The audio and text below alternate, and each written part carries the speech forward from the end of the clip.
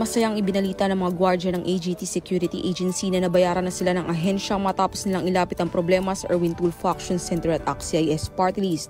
Matatandaan na nagpasaklolo ang mga security guard na nakatalaga sa Philippine Arena sa Bocuae, Bulacan dahil sa hindi maayos na pasweldo at kulang-kulang na hulog sa kanilang benepisyo. Matatandaan din na nagtitiis manirahan ng mga gwardya sa bakanteng lote malapit sa lugar pero ngayon makakauwi na sila sa kanilang mga probinsya. Maraming salamat po sa inyong programa po. Kami po ay makakauwi na sa kanilang mga probinsya. Maraming salamat po. Nabatid din na inalis na at pinalitan na rin ang ahensya na nagbabantay sa naturang establishmento matapos silang ireklamo.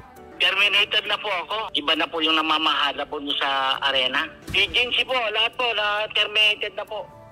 Aminado ang ahensya na tinanggal sila ng pamunuan ng Philippine Arena matapos madiskubre na may problema at reklamo laban sa kanila.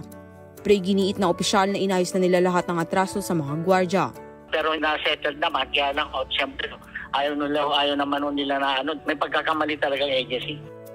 Kasama sa natong anak na Tumulazul para sa Tutuk Tulfo Update, Gian Caluza, Radyo Pilipinas.